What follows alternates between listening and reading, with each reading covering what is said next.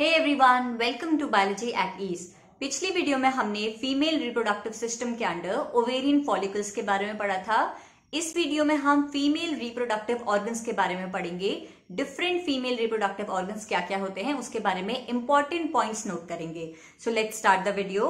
Female reproductive system का एक बहुत इंपॉर्टेंट पार्ट होता है यूटेराइन ट्यूब। तो यूटेराइन ट्यूब को और क्या कहा जाता है आप इसको नोट करेंगे। Uterine tube is also known as fallopian tube, oviduct and salpinx. Salpinx में भी आपके लिए एक न्यू टर्म होगा, ये बहुत कम यूज किया जाता है जब भी हम रिप्रोडक्टिव सिस्टम पढ़ते हैं। SALPHINX, salpinx. Uterine tube is also known as fallopian tube, oviduct and salpinx. जो आपकी यूटेराइन ट्यूब होती है वो तीन पार्ट्स में डिवाइडेड होती है, इनफंडिबुलम, एम्प्यूला और इस्थमस। इनमें से जो आपका एम्प्यूला रीजन होता है it is the longest and widest part of uterine tube. Very important question, star mark करेंगे।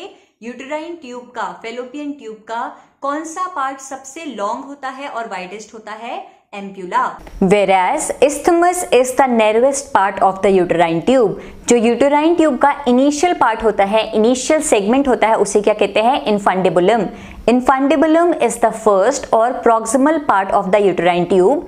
इनफंडिबुलम के पास क्या होते हैं? फिंगर लाइक प्रोजेक्शंस होते हैं जिसे फिम्ब्रेई कहते हैं। ये क्लास 12 सीबीएसई क्लास 12 के लिए भी बहुत इंपॉर्टेंट है क्योंकि पूछा जा सकता है, फिल इन द ब्लैंक्स या फिर एमसीक्यू की फॉर्म में पूछा जा सकता है कि यूटेराइन के इनिशियल सेगमेंट को क्या कहते हैं? इनफंडिबुलम कहते हैं। इनफंडिबुलम में जो फिंगर लाइक प्रोजेक्शंस होते हैं उन्हें क्या कहते हैं? फिम्ब्रेई कहते हैं। फिम्ब्रेई क्या करती है? ओवम को एक ओपनिंग होती है ऑस्टिया, उससे क्या करती है? यूट्रस में ट्रांसफर करती है। तो फिम्ब्रेई with the help of an opening known as ostia transverse the egg into the uterus. तो यूटेराइन ट्यूब के तीन पार्ट हो गए, इनफंडिबुलम, एम्प्यूला एंड इस्थमस। अब बात करते हैं यूट्रस की। यूट्रस को और क्या कहा जाता है? Uterus is also known as हिस्ट्रा और इसको कॉमन लैंग्वेज में वूम कहते हैं। मदर की वूम, जहां पे क्या होता है? बेबी का, फीटस का डेवलपमेंट होता है। तो यूट्रस के और टर्म्स दिखेंगे। Uterus is also known as हिस्ट्रा, HYSTERA, हिस्ट्रा and वूम। जो आपकी यूट्रस होती है इसकी तीन लेयर्स के नाम आपको आने चाहिए। The 3 layers of uterus includes perimetrium, myometrium and endometrium. जो मायोमेट्रियम होती है middle layer of the uterus, it is the thickest layer of the uterus. Myometrium is the thickest layer of the uterus and it is made up of smooth muscles. जो आपकी menstrual cycle होती है उस दौरान कौन सी layer break हो जाती है? एंडोमेट्रियम। और डिलीवरी के टाइम पे कौन सी लेयर कॉन्ट्रैक्ट करती है? मायोमेट्रियम। तो आपको ये आना चाहिए कि यूट्रस की कौन सी लेयर डिलीवरी के टाइम पर कॉन्ट्रैक्शन करती है और कौन सी लेयर मेंस्ट्रुएशन के टाइम पे ब्रेक हो जाती है। तो मेंस्ट्रुअल साइकिल के टाइम पे एंडोमेट्रियम ब्रेक होती है और चाइल्ड बर्थ के टाइम पे कौन सी लेयर कॉन्ट्रैक्ट होती है यूट्रस की? मायोमेट्रियम कॉन्ट्रैक्ट होती है। तो मायोमेट्रियम के लिए आप नोट करेंगे, myometrium is the longest and strongest smooth muscle in our body. It exhibits contraction during child delivery. जो आपकी एंडोमेट्रियम होती है it sheds off during menstrual cycle. तो आपको यूट्रस की इन तीन लेयर्स के बारे में पता होना चाहिए। अब यूट्रस क्या होता है? यूट्रस एक ऐसा ऑर्गन है फीमेल रिप्रोडक्टिव सिस्टम का जहां पर फीटस का इम्प्लांटेशन होता है। जहां पर जो आपका न्यूबॉर्न बेबी है जब वो फीटल स्टेज में होता है तो वो क्या होता है? यूट्रस पे जाके अटैच हो जाता है और यूट्रस से कनेक्ट होने के बाद बेबी का फर्दर डेवलपमेंट होता है।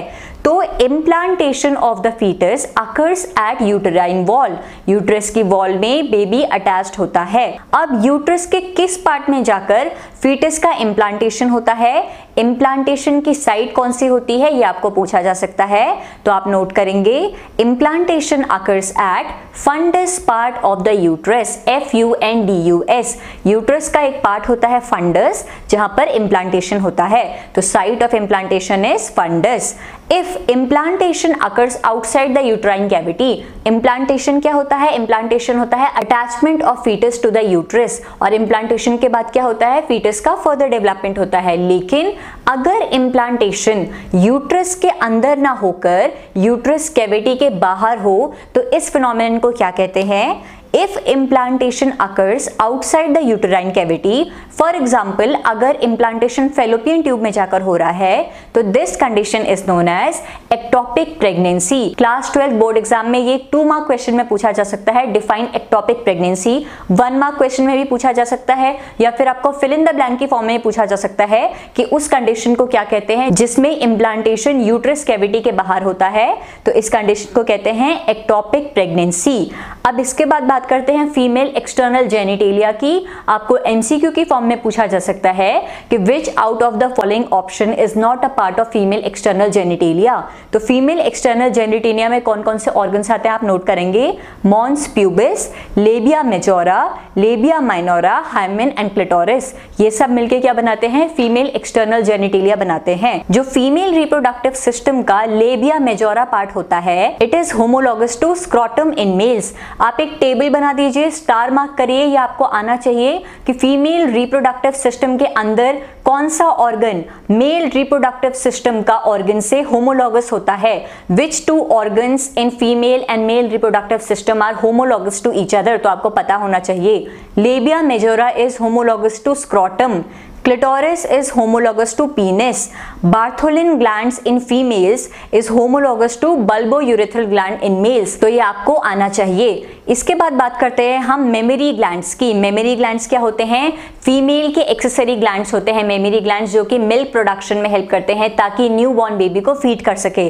जो मेमरी ग्लैंड्स होते हैं वो कौन से स्वेट ग्लैंड की मॉडिफिकेशन होती है ये पूछा जाता है, तो आप स्टार मार्क करके लिखेंगे mammary glands are modified apocrine glands. Modified apocrine glands होते हैं आपके मेमरी ग्लैंड। हर मेमरी ग्लैंड के अंदर कितने मेमरी ग्लैंड होते हैं फीमेल्स में, 2 मेमरी ग्लैंड्स। तो each mammary gland in females contain 15 to 20 lobes, जिसके अंदर यूनिट्स प्रेजेंट होती हैं which are known as alveoli. ये आपका मेमरी ग्लैंड है। मेमरी ग्लैंड के अंदर 15 to 20 कंपार्टमेंट्स होते हैं, 15 to 20 लोब्स होते हैं, और हर एक लोब के अंदर क्या होता है, functional units of mammary glands are present, जिन्हें की एल्वेलाई कहते हैं। और एल्वेलाई एक्चुअल में मिल्क प्रोडक्शन करते हैं। Alveoli are the functional units of mammary gland. Important mark करेंगे। ड्यूरिंग प्यूबर्टी, प्यूबर्टी के टाइम पर जो मेमरी ग्लैंड की ग्रोथ स्टार्ट होती है, this is known as थैलार्क। 1 word question पूछा जा सकता है बोर्ड एग्जाम्स में, और नीट के लिए तो ये बहुत इंपॉर्टेंट है कि प्यूबर्टी के टाइम पर जब मेमरी ग्लैंड का डेवलपमेंट स्टार्ट होता है, मेमरी ग्लैंड की ग्रोथ स्टार्ट होती है, तो इस कंडीशन को क्या कहा जाता है, थैलार्क। THELARCHE, थैलार्क is the initiation of growth of mammary gland during puberty। और ये first sign of puberty होता है, development of mammary gland, growth of mammary gland which is known as thalarch। It is the first sign of puberty in case of females। और ये mammary gland की growth किस hormone की वजह से होती है, एस्ट्रोजन की वजह से।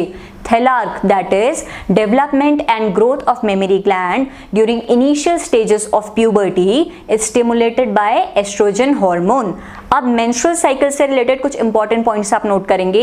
मेंस्ट्रुअल साइकिल के अंदर जो मेंस्ट्रुअल फेज होता है वो कितने डेज का होता है, 1 to 5 डेज का होता है। मेंस्ट्रुएशन के टाइम पे, ब्लीडिंग पीरियड के टाइम पे decline in level of progesterone, progesterone के लेवल डिक्लाइन होने की वजह से ब्लीडिंग होती है फीमेल्स को। Follicular phase, proliferative phase 6 to 13 day. First 5 days क्या हुआ, ब्लीडिंग पीरियड हुआ। फिर उसके बाद 6 to 13 डे क्या होता है, फॉलिकुलर फेज होता है, जिसमें क्या होता है, फॉलिकल्स ग्रो करते हैं। Regeneration of endometrium occurs during follicular phase. और ये क्यों होता है, due to oestrogen hormone. Bleeding क्यों होती है, decline in level of progesterone hormone. Follicular phase क्यों होता है, because of the action of oestrogen hormone. Follicular phase के बाद होता है ओव्यूलेशन, जिसमें क्या होता है, जो आपका सेकेंडरी oocyte होता है वो मेच्योर ग्राफियन फॉलिकल से रिलीज हो जाता है। फिर आता है आपका सेक्रेटरी फेज या फिर लूटियल फेज। पूछा जाता है कि मेंस्ट्रुएशन का कौन सा फेज लॉन्गेस्ट फेज होता है, तो luteal phase is the longest phase of menstrual cycle, जो कि 14th डे से स्टार्ट होता है और 28th डे तक एक्सटेंड करता है। तो 14 to 28 डे के लिए आपका क्या होता है, ल्यूटियल फेज होता है, and it is the longest phase of menstrual cycle. इसमें क्या होता है, इसमें thickness of endometrium is maximum. इस फेज में एंडोमेट्रियम की थिकनेस में सबसे ज्यादा होती है। और ये क्यों होता है? It is due to increase in level of oestrogen and progesterone hormone. Menstruation phase, starting का जो फेज होता है ब्लीडिंग फेज, वो डिक्लाइन इन प्रोजेस्टेरॉन की वजह से होता है। फॉलिकुलर फेज एस्ट्रोजन हार्मोन की वजह से होता है और ल्यूटियल फेज एस्ट्रोजन और प्रोजेस्टेरॉन हार्मोन के इंक्रीज लेवल की वजह से होता है। ल्यूटियल फेज के टाइम पे LH और FSH की लेवल कम हो जाती है और एस्ट्रोजन और प्रोजेस्टेरॉन की लेवल बढ़ जाती है। तो ये थे different phases of menstrual cycle और कौन से हार्मोन रिस्पॉन्सिबल होते हैं इन तीनों फेजेस के लिए। मेल रिप्रोडक्टिव सिस्टम के अंदर मैं स्पर्म्स के बारे में आपको कुछ बता देती हूँ। स्पर्म्स को सबसे पहले ऑब्जर्व किसने किया था? Sperms for the first time were observed bye Anton von Leeuwenhoek. Anton von Leeuwenhoek ने सबसे पहले स्पर्म्स को ऑब्जर्व किया था। डेवलपमेंट ऑफ स्पर्म, किसी एक स्पर्म का डेवलपमेंट कितने डेज में कंप्लीट होता है? Development of sperm is completed in 72 days. 72 days में स्पर्म्स का डेवलपमेंट कंप्लीट होता है। Release of sperms from seminiferous tubules, जब स्पर्म सेमिनिफेरस ट्यूब्यूल से रिलीज होते हैं, इस फेनोमेनन को क्या कहते हैं? Spermiation. Whereas transformation of spermatid into sperms is known as spermiogenesis. इन दोनों टर्म्स में काफी बच्चे कंफ्यूज होते हैं और इसी कंफ्यूजन की वजह से इसको डिफरेंशिएशन की फॉर्म में बोर्ड एग्जाम में पूछा जाता है कि differentiate between spermiogenesis and spermiation. तो आपको पता होना चाहिए release of sperms from seminiferous tubules is known as spermiation, whereas transformation of spermatid into sperms और spermatozoa is known as spermiogenesis. Sperms का जो एक्रोसोम पार्ट होता है, जो हेड रीजन में एक्रोसोम पार्ट होता है, it is a modification of Golgi body. पूछा जाता है कि स्पर्म्स का एक्रोसोम रीजन किस सेल ऑर्गेनेल का मॉडिफिकेशन है, तो acrosome is a modification of Golgi body. Middle piece या फिर principal piece is the longest part of the sperms. तो ये थी male and female reproductive system से रिलेटेड इंपॉर्टेंट इन्फॉर्मेशन। अगर आपको लगा कि ये वीडियो आपके लिए हेल्पफुल थी तो do hit the like button and subscribe to biology 80s for the upcoming videos. Thank you so much for watching the video.